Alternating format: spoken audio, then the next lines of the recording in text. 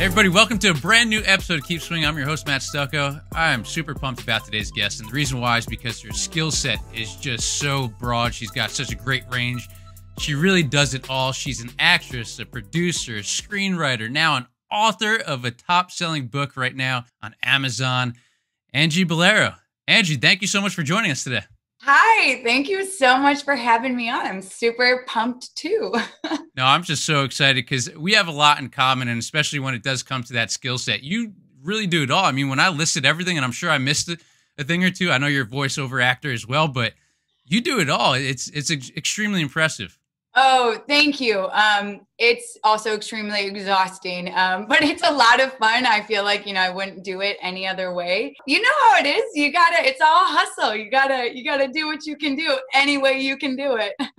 That's right. So when it does come to everything that you have learned, what kind of attributes to that, and what was the reason why you want to have your hands in everything? I know from personal experience, it's great from a workflow standpoint because you understand what an editor goes through. You understand what a producer goes through. Yeah. You understand what the cameraman's going through. And also, too, it creates so many opportunities, which that's exactly what it's done for you. So, I mean, just what do you attribute that to?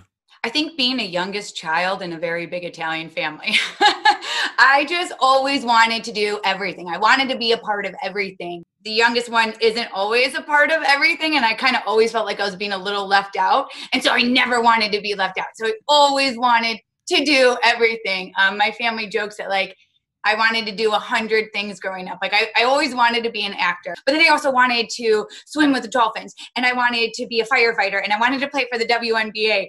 True story. And I also, wanted to be on the SWAT team. And I think I just realized that it's one of the reasons why I love acting and writing is you can do all of those things as an actor and as a writer.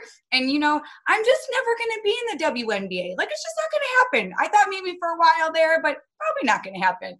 But telling stories, you can make all of this happen, right? And I think for me, that was always just what drove me. I just always wanted to be a part of everything. And then when I was in college, I got a degree in film production because I knew that I wanted to be on both sides of the camera. And like you said, I wanted to understand. I didn't want to just go in front of the camera and not get how things work, like how cameras work, how lenses, lighting, what everybody's role is, and how interconnected they all are, right? Because you can have the best actor in the world, but if you don't have a great script or, you don't have a crew, you don't have anything, and vice versa. So everything really is so interconnected with each other. And I love that and wanted to know that I understood all the different parts of it. Now, I'm still learning. There's so much to learn. So every day learning something new. And one of the greatest parts about that is that you never pigeonhole yourself. So if there is an opportunity out there, you could say, hey, I can do that, I could do that, I could do that. So you don't let a label limit you, which I think is also very important when it does come to trying to maximize and capitalize on any sort of opportunity that comes across your plate. So whether it's a commercial for Bank of America, again, like a voiceover, the film The Networker, which has pretty good reviews on IMDb. So, but when it comes to any of that stuff, it's like a world of opportunity for you. And I think that's very important because so many kids these days, they're going to school. Even adults too, but they just think that they are an actor or an actress or somebody who wants to be on TV. Well, at the end of the day, you need to know how to do all this stuff. So then that way you can make that dream job of yours come true. And you've been living a dream, essentially doing what you love. You touched on a couple of things here. One, the word labels. It's like my most hated word in all of our language. I think for me, because people always try to label me and put me in a box, and I just never fit in the box. I'm very, very type A, and at the same time, I'm when you take those tests and you're a color.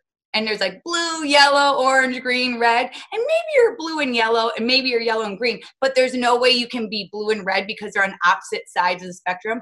I'm always on opposite sides of the spectrum. And so people really always, they wanted to just, oh, well, she's very type A, or she's just a creative, or, whatever the different labels that we give people. And I never fit in that. And I never wanted to fit in that. And I think we need to be more open and aware that labels are a negative thing. Positive does not come out of them because things are beyond labeling, right? And we want to live a life and be people that are beyond this label that goes on to everybody. So that was always really big for me because I felt like people often tried to pigeonhole me and I didn't want to be stuck in that.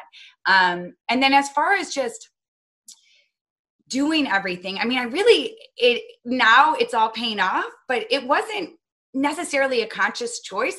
I had no option. I mean, I come from a family with no money in Detroit. You don't go to Hollywood. You're not an actor. You're not an author. It's not realistic, right? And so when I left and chased this crazy dream that everybody thought was ridiculous, I had no option but to make it because I had no money to fall back on. I had no connections, nothing like that to help me along the way. So I had to just keep trying. Like, okay, this is going, but it's not going fast enough. Let me try this. Let me try this. Let me try this. What else can I do to help bring in income, to help me make it, to help get to that next step? Because I didn't have a fail-safe. There was no, net for me. I wasn't going back to Detroit. I love Detroit. I love Michigan. I'm a avid Detroit sports fan, but for me, there was no career in Michigan for me. So everything I was doing was, I cannot go back. Like, I'm on this journey, I'm doing it, and I can't fail. And so I just had to keep finding other things to do. And I think you're right. Actually, I have this really kind of funny story. We were looking for an intern. My husband and I, Mike Musco, we had just created our production company. We were looking for an intern and interviewed a lot of people. And first off, a lot of people have why they're not teaching job skills and interviewing skills at college is like beyond me. But so we finally found this one kid fresh out of college. He wants to be a director. He was great. We loved him, had a couple meetings, and then we gave him the position. And then like a week later, he emails and was like, listen, I want to be a director and I just don't think there's time and I have the energy to have another job as I'm chasing my dream to be a director. And I looked at Mike and I was like, this kid's 21 years old. At this point, I was not 21 years old. We'll just leave it at that. And I had 6 jobs and I'm like, and at a point where like, I'm doing work. I'm in films, I'm in commercials, I'm writing things. And I still had 6 jobs. And this little kid out of college was like, no, I can't have 2 jobs. And I think people don't want to often put that work in, right? And like, it's hard. It's hard to sacrifice and it's hard to work that hard for a very long time towards something that may or may not ever come true.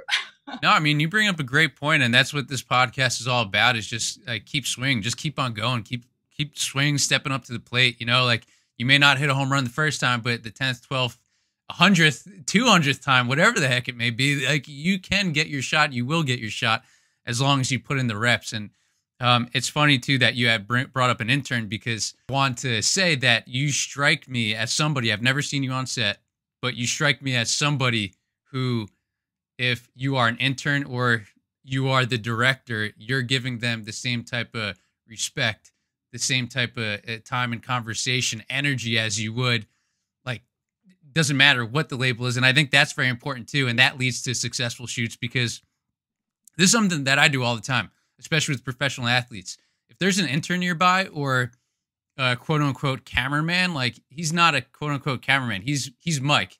Like, he's not an intern. He or her name's Jill, And I think that's important to just kind of make it like a party rather than making it quote unquote work. Cause like you said, there's so much work that goes into this and you have to make it fun, and you've been able to make it fun.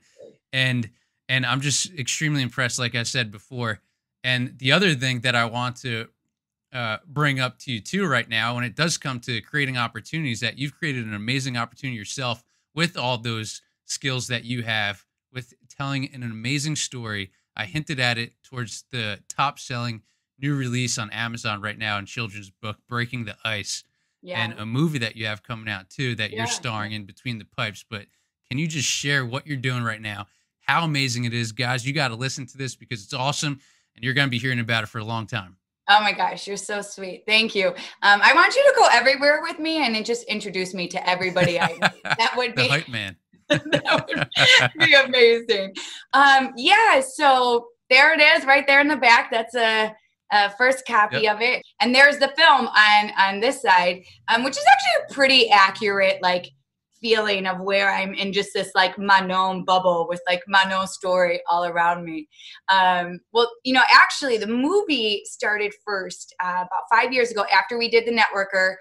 Mike and I were like, let's just do it. Let's just jump in. Let's do our own film that you're going to write and you're going to star in. Because that was the whole point of us starting our production company. I had been acting in New York for a really long time and was getting to the point where I'm like, I'm tired of being somebody's girlfriend or somebody's wife, not like the lead, right? You're the lead's girlfriend. You're the lead's wife. I'm also tired of all these auditions that require these roles that require nudity. And I'm like, I don't want to do this. I want to do the meaty roles. I want to be the person who has, you know, the significant other that somebody else is playing. And so had been in the business a long time. I was like, I feel like we're at a point now where I know enough people that we can maybe start doing this. And so we did The Networker. It was very, you know, very successful. It was a crash course in learning how to produce. You can go to school and you can take all the classes you want, but I'm sure you know there is no experience like being out there and actually doing it, because then like shit hits the fan and you're like, Stephen Baldwin's 2 hours late and, you know, the camera is, you know, who knows what, floating in the river, and like, oh my God, what are we gonna do? And you just have to make it work. So we were on this high of like, yeah, let's do it. That all happened so quickly, you know, and that's the number one trap. You're like, this is all going to happen so quickly. 5 years later, my dad is going to kill me when I tell the story. I told this once before and he's like, I didn't tell you that. And I'm like, Dad, you totally told me this. But I remember hearing about a woman playing in the NHL. And this was, you know, back in the early 90s.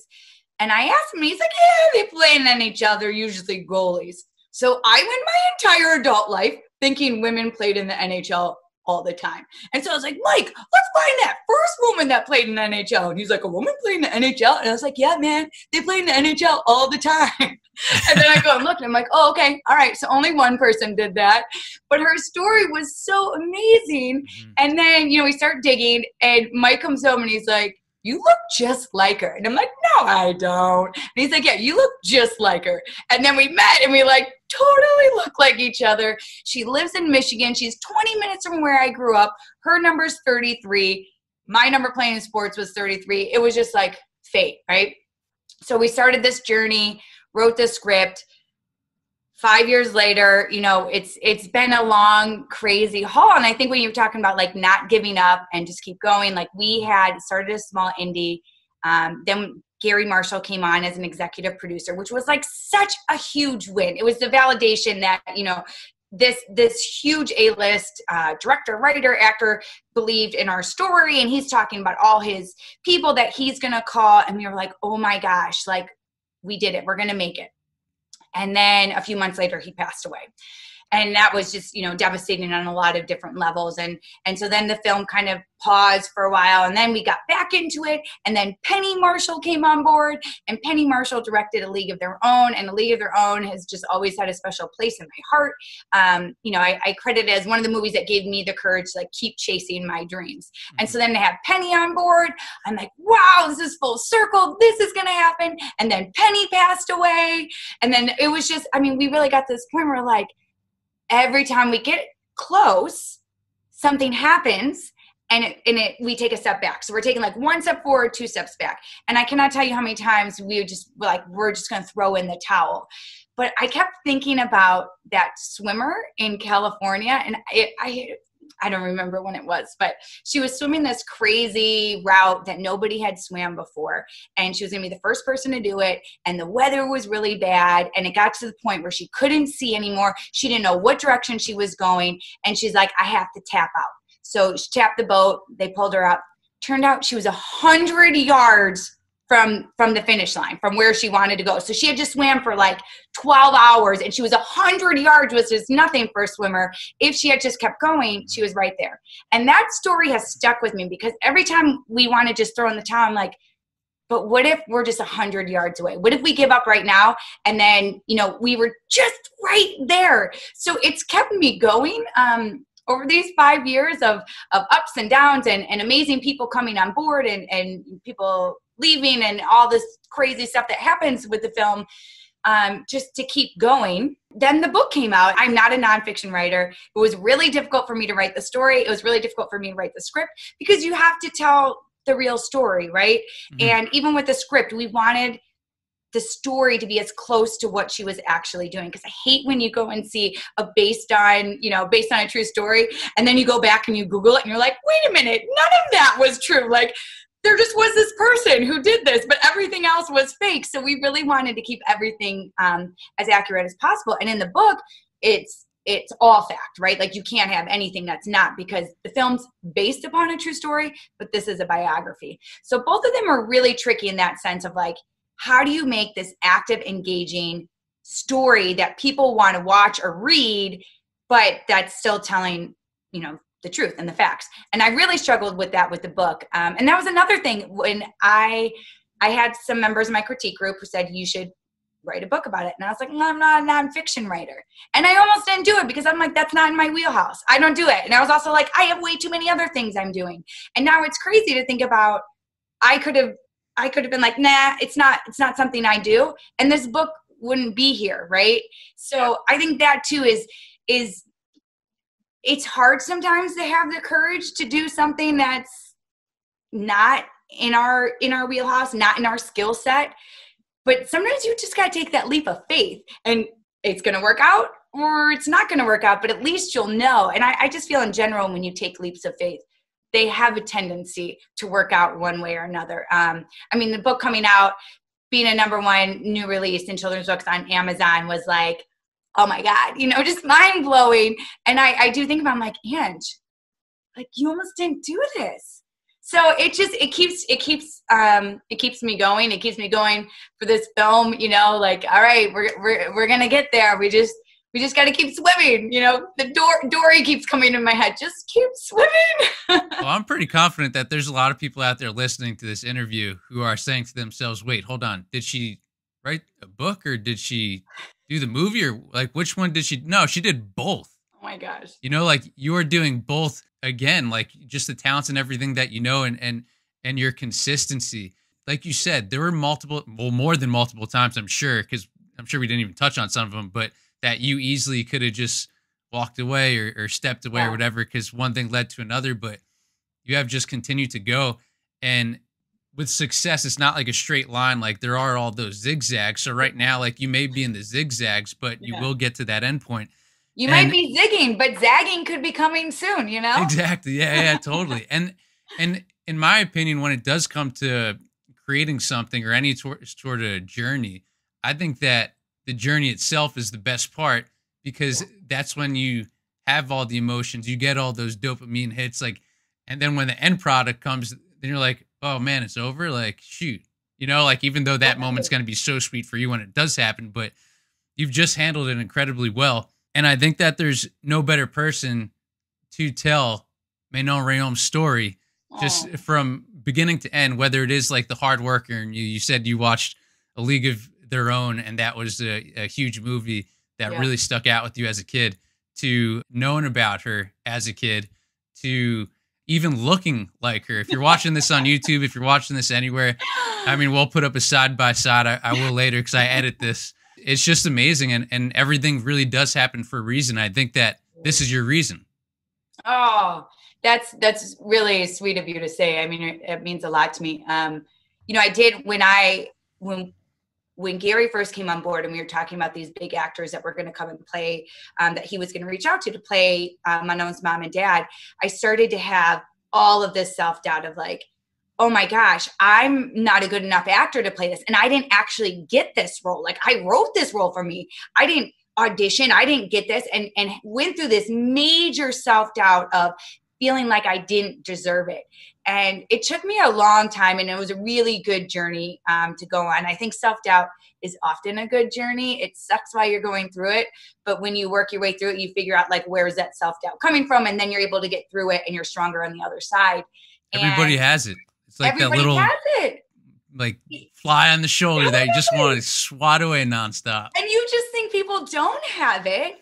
And actually, we were watching comedians in cars getting coffee, and we were watching one, I think it was, I don't know, we were watching one of the big guys, and he was talking about how he doesn't think he's funny and he doesn't think people like him. And I remember saying to him, like, are you kidding me? He's one of the biggest comedians out there and he thinks that. And it actually, I think when you hear other people say that, it makes you feel a little better. You're like, well, that guy who's, doing all this stuff, he has self-doubt. I guess I can be a little kinder to myself about having self-doubt. So I was going through this period of like, oh my gosh, how can I play across from these actors? I didn't earn it. I didn't deserve it. And I had somebody tell me, they're like, Angie, you've been putting years and years of work into this. Nobody could play Manon better than you could. And like, you have to realize that. And it took me a while to realize, like, they're right. Like, I'm sure there are a lot better actors out there. There always will be somebody who's better. There'll always be somebody who's worse. But as far as playing Manon, I really do now. I'm like, who else could play her? I know her so well. Nobody else could play her. And I don't mean to interrupt you, but I got to stop you right there because for the listeners right now and the viewers, Angie, you lived with Manon's parents to really like get absorbed into the role of who you were playing. I mean, not many people do that. And you did, like, you dove into it. And that's one of the things that I really want to talk about with you today is the fact that when you have a project, when you have a goal that you set out to accomplish, you just have to like dive into it, swim in it, do anything and everything that you possibly could. And you pinpointed something that you could be better in, and you went ahead and tried to find a way to get better in that. And that was one of those ways of like literally going to Manon's house with their parents and staying with them. That's like, what was that like? And great idea too. I mean, like, shoot, if you're at home listening, if you're trying to become an actor, an actress, or anything that you're trying to do in life, like, this is the type of stuff that you got to do in order to be great. Yeah. I mean, it was awesome. It was scary. It was scary as all get out because I'm going to say, I'm like, what do I do about dinner? Like, I was scared about like weird things. Like, do I eat with them? Like, what do I do? Right. I know her parents are the nicest people, but I was also going to play hockey, and I was also going to take French lessons. And I took French in college, but my goodness, you don't speak a language, it's gone. And then to learn how to speak with an accent. So all these things that French accent and hockey that I was not good at, I was flying there to just like immerse myself in, which is, pretty scary, but also at the same time, really exciting. Like, I live for that, right? Oh my gosh, I'm scared shitless. This is awesome. Let's do it. Cause it's going to be an awesome time. And, it was actually really crazy living with her parents because they just immediately were like, our second daughter, and just like took me right in. And I also looked like I could be their second daughter. I also, look like Manon's sister. So downstairs, they have all this memorabilia of her. And it really was very insightful for me to be there and to see it and to see where she grew up and to, take accent lessons and French lessons. And then I was playing hockey with like a little kids tournament team. So it was all these like 11, 12-year-olds and I show up and I'm like, oh my God, this is so awful. But I just went on like, I'm going to make a total ass of myself. I don't know how to play goalie, but I'm just going to do it because, these 12-year-olds are either going to laugh at me or going to be like super nice. And they were all really nice. Like, oh, you're an actor learning to play goalie, which was really great because they let go like all the terrible things that I did trying to play. And then like, they'd like come over and, oh, you should hold your stick like this and you should do this and you should do that. And, this is why I love kids because they're so accepting. Adults would be like, oh, you should just stick to playing, an actor, don't whatever. And kids are like, oh, let me show you how to do this. Like, do you want to come have a slumber party? They're like so awesome. So the whole experience was just really cool. Manon came up, we did a bunch of press. And this is like right in the time where I was like, oh my God, I shouldn't be doing this. And I think I needed that to just prove to myself of like, no, like you're on the right path. You are Manon, like you're playing her. That's all there is to it. And we joke all the time because there'll be times she'll be like, this happened in this year. And I'm like, no, that didn't happen in that year. And then she'll be like, oh, I was doing this. I was like, no, you weren't doing that. And she's like, you know my story better than I do. I'm like, no, I know your story better than you. Like, I literally know your story inside and out. It's a little crazy. That's a reflection of your hard work right there. Yeah. I mean, what better compliment than that? I know. I know. We spent a lot of time together. We did this summer just to like, film something and be creative.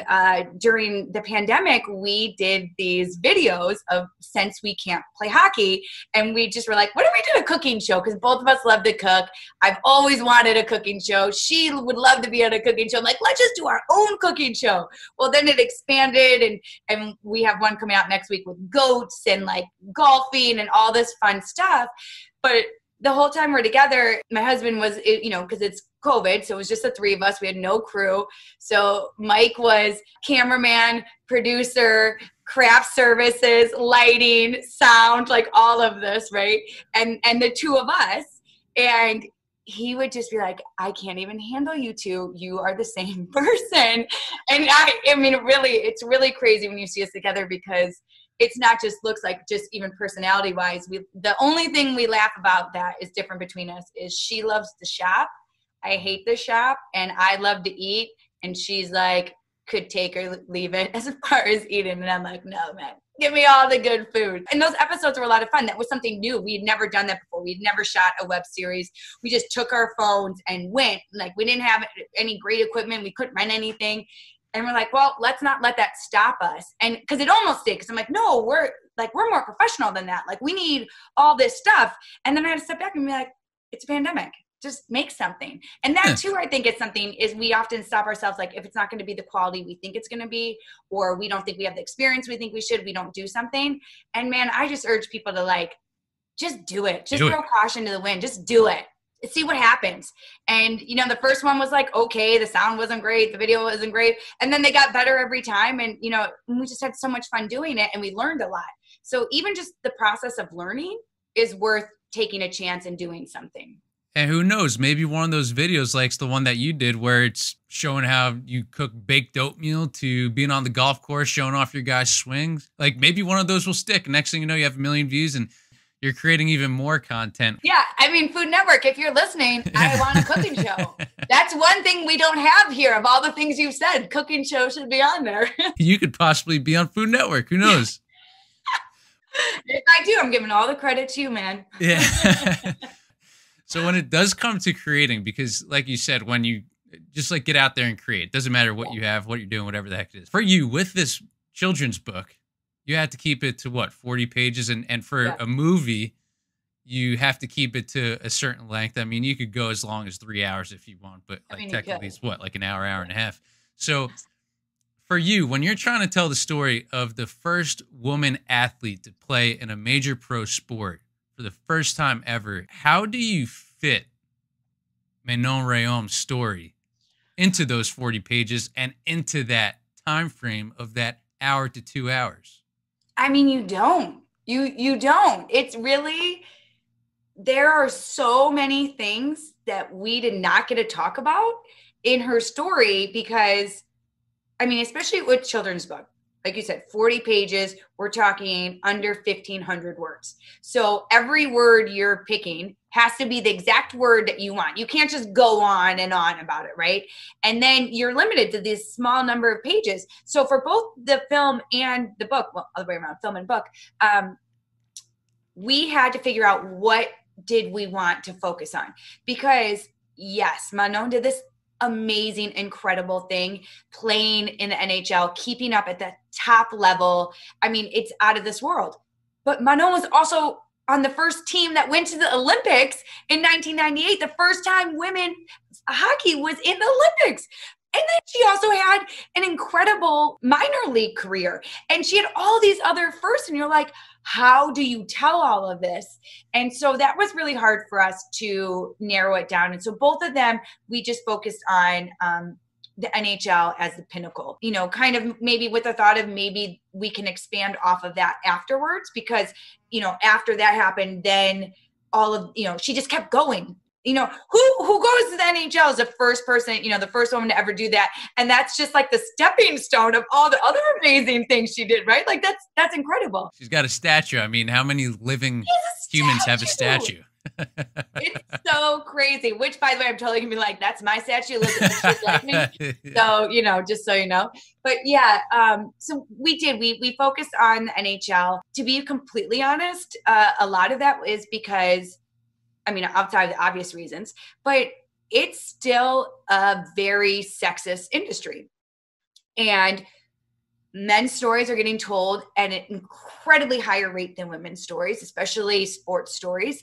And we've had, I mean, I cannot tell you the number of times we've had people be like, meh, and then some other like weird sports movie with a guy comes out and we're like, this story's so much better. And they're like, oh, well, do people really want to hear a women's sports story? And we're like, yes.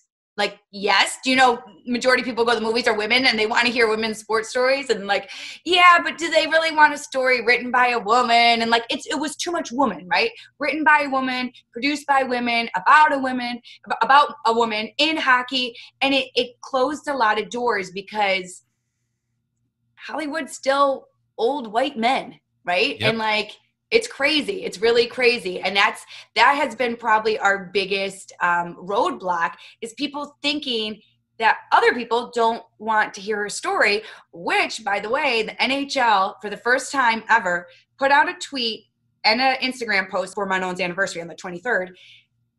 Within the night, it had 250,000 likes on Instagram, which was, I went and looked, more than any other post that the NHL has put out. So if you're telling me people don't want to see a story about a woman playing hockey, you're nuts. We just keep seeing this like, people want these stories. They want to see, they want to see positive stories and family-friendly stories and underdogs. Everybody loves an underdog. And the big thing we talk about this is that it's not a hockey story. She just happens to be playing hockey, but it's not about hockey. It's about her having this crazy dream and not giving up. And that's something a lot of people can really relate to, especially because the reason people didn't want her to succeed was because of her gender. I mean, look at so many things that are happening today. You can't do things because of your gender or your sexual orientation or your ethnicity or your background or your education. So many people are being prejudiced in that way and having these biases against them. And so to see somebody who just kept going and rose above it and didn't let society pressure it into like, this is not a woman's thing. And she did it anyway. Like, we need those stories. People need those stories. It gives them courage to chase their crazy dreams. As a viewer, I'm excited to get my hands on the children's book. I'm extremely excited to see the movie when it's finished, but more importantly, as a person just trying to make the world better, I just want to say thank you for sharing this story, taking the bull by the horns, and really telling it the best way that you possibly could. Again, I said before, everything happens for a reason. I think you're the reason with this story. Manon Rhéaume, great role model. Can't stress that enough. Oh my God. And you guys are you girls are on to some really big things. So thank you. Man, I'm just so excited. And everybody, again, if you have a young child, doesn't matter, boy or girl, if you're older, go check out the book, Breaking the Ice on Amazon. You can get it right there. Again, top selling new release on Amazon. The movie Between the Pipes, that's going to be coming out in due time. But in the meantime, I want everybody to keep in touch with you. Where could they find you?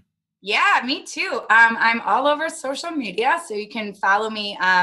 Angie Bullaro is my handle for everything, and angiebullaro.com, just to keep track of what's going on with projects I'm in and the book.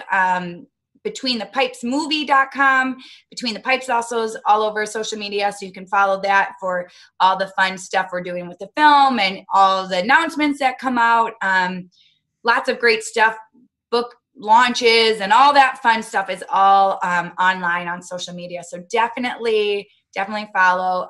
Keep in touch. I love getting people's stories of how her story has influenced and impacted them and inspired them. I love them. So definitely share your stories with that.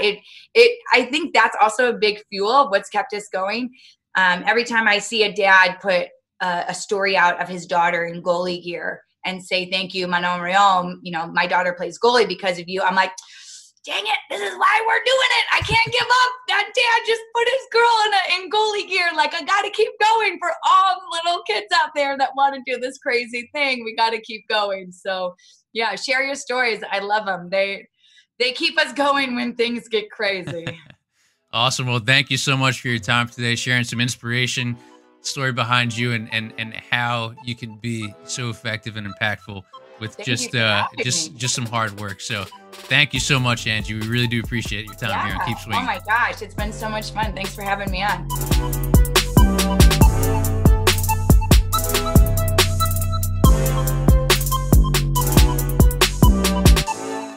Hey everybody, thank you so much for watching that episode of Keep Swinging. Man, we have so many more awesome guests on the way, and I don't want you to miss any of it.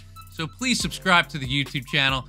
Also, feel free to go back and watch past episodes. And again, if you subscribe to the channel, that is the best way to find out who we are going to have on the show next. And if there's a guest that you want on the show, I will do all that I can to have him or her come on. So please leave a comment. Let me know who you want to see on Keep Swinging coming up. And also, too, feel free to leave a comment what you thought about the episode in the comment section below. Give it a like. And if you head over to Instagram, I'll be posting clips from all these interviews, just a little daily inspiration. And there you can interact with me as well. Until then, have an awesome day and keep swinging.